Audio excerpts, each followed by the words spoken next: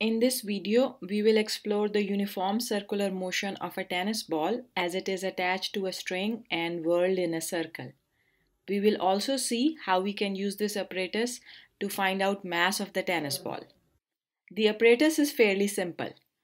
Tennis ball is attached to a string which passes through a tube. Some weights are attached at the other end of the string. This blue tape attached to the string just below the tube is actually movable, and it serves as a marker for constant radius. When we are swinging the ball in a circle, we want to keep the radius constant. And as long as the tape will stay just below the tube, we will know that the radius is approximately fixed. When we change the radius, we will move the tube and slide the tape accordingly. So how do we swing the ball using this apparatus? Begin swinging by holding both the tube and string below the tube. Once the motion is stable, let go of the string. Finally, your hand should only be touching the tube. The hanging weights create tension in the string, and this tension force is the centripetal force responsible for the motion of the tennis ball in a circle. Tennis ball can swing at a fast pace like so, or at a slow speed like this. Now we ask the question, what parameters can we change in the setup that will affect the speed of tennis ball? We can add or remove slotted hanging weights here that will change the tension and thus the centripetal force. We can increase or decrease the radius of the circle in which the tennis ball is swinging. We can also change the mass of the tennis ball by perhaps adding sand to it or by attaching 2 or more tennis balls in tandem. How can we use this setup to find mass of the tennis ball?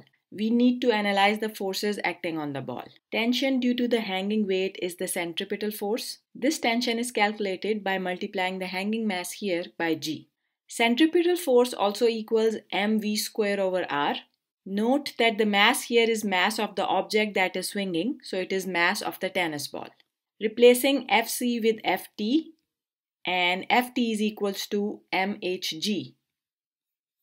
By manipulating this equation, we can figure out mass of the ball if we know the hanging mass, the radius, and speed.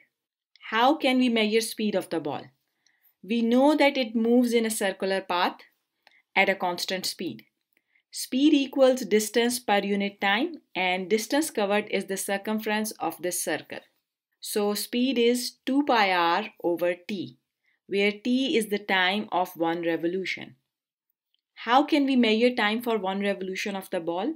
Starting and stopping the stopwatch for just one swing will produce error in measurement. It's better to measure time for say 10 revolutions and divide that time by number of revolutions to get the time period, which is the time of one revolution.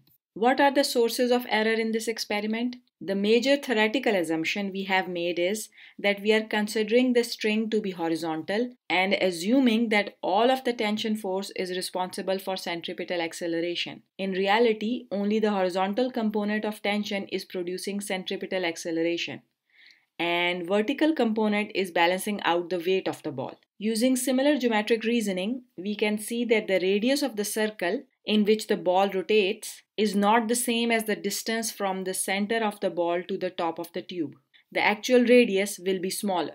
In our analysis, we also ignored air resistance and friction present between the thread and the tube here. Moreover, maintaining a constant radius is not easy, and this marker tape may slide up or down. If it moves up and touches the bottom of the tube, there will be friction here as well. There will be uncertainty in measuring radius and error in measuring time due to reaction time of starting and stopping a stopwatch.